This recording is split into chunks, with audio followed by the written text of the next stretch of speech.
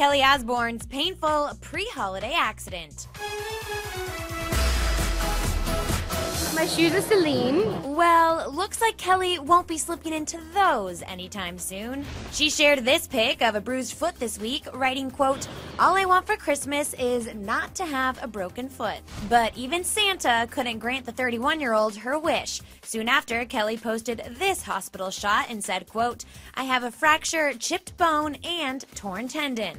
The bad news couldn't keep Kelly from smiling, though. Looks like she's sharing a laugh over the incident with her doctors. Unfortunately, her fractured foot debacle didn't end there. After going home, Kelly Instagrammed yet another pic, revealing that she had to go back to the ER because her first splint didn't work. And still, she had a good sense of humor. She wrote, quote, "What a way to end the year. #SoSexy."